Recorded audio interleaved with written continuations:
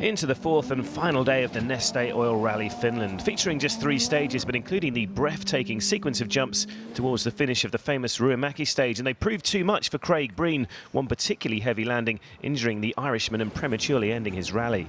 Out front, though, a Northern Irishman still remains in control of third. Chris Meek lived life on the edge at times on Saturday, but begins the final morning almost 50 seconds ahead of his nearest rival. The Citroën driver on course for the finest result of his career to date. Crash jump into flat left over, crash 60, flat 6 left over, crash tightens the 5 left, bar 100. It was the battle at the front, though, that really caught the attention on the final morning. Following a brake problem for the rally leader Jari-Matti Latvala late on Saturday afternoon, his teammate Sébastien Ogier was suddenly right back in the hunt. Beginning the last morning, just 3.4 seconds behind, the world champion was on the attack.